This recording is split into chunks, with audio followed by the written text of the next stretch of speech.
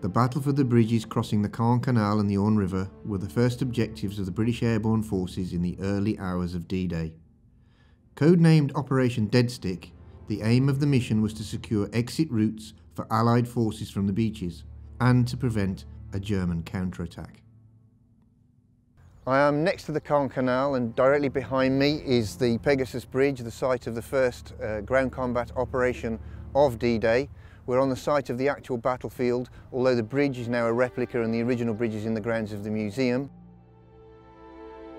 On the night of 5th June 1944, a force of 181 men, commanded by Major John Howard, took off from RAF Tarrant Rushton in Dorset in 6 Horsa gliders towed by Halifax bombers. Directly behind me are 3 plinths which mark the positions where the 3 gliders which carried Major John Howard's troops actually landed. This lead plinth is within 30 metres of the bridge itself.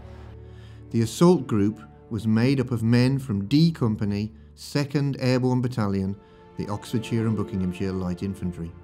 The gliders reached their target shortly after midnight, and having taken the Germans completely by surprise after 10 minutes of fighting, Pegasus Bridge was captured. Beyond the bridge is the Café Gondray, the red brick building in the background, which was the first home liberated by the Allied forces on D-Day itself. Just 90 minutes after taking off, Major Howard was able to issue the code words "Ham" and "Jam", signalling that both bridges had been secured intact.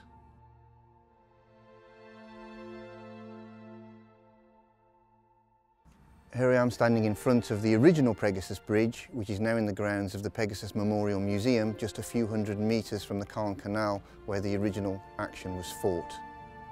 In this early action of D-Day, the first British soldier of the Normandy invasion was killed as a result of enemy fire. Lieutenant Herbert Denham Brotheridge was shot while leading the 1st platoon across the Caen Canal Bridge.